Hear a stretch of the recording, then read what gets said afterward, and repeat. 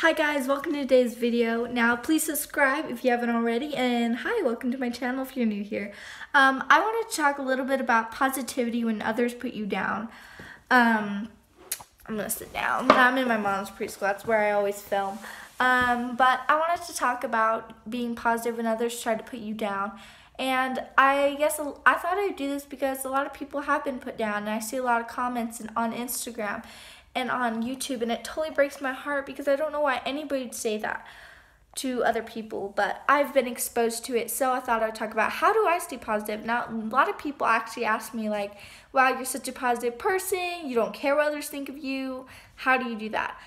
Okay, first thing, I always think about two things. One, they're probably a miserable person, or they're jealous of you, or they're just probably miserable about something, because it doesn't take nothing to be a kind person, so obviously they're probably miserable.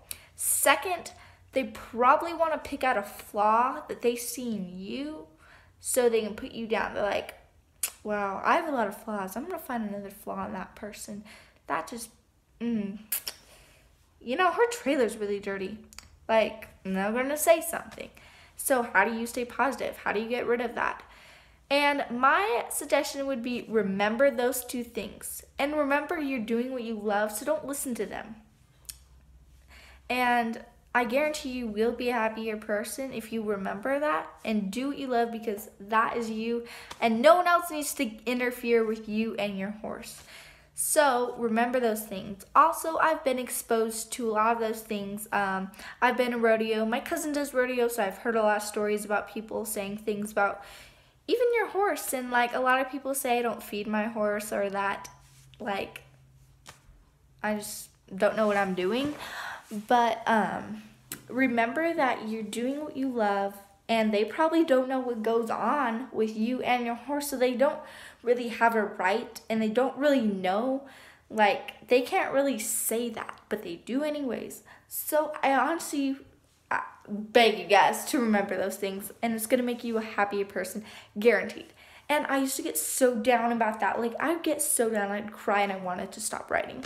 And now I'm like, I don't even care. I'm taking my horse anyways. I'm actually gonna take my horse to my facility where a lot of girls say stuff almost every time I bring him there. I had one time when someone did say I didn't ride my horse, and he wasn't even there, and I was like, oh my gosh, like, can I just shoot you right now? No, just kidding. I would never do that. But like, it was like, are you serious? It's almost so funny. Like, why would you say that? You don't even know what goes on. So you don't even need to cry about it. It's just them being jealous.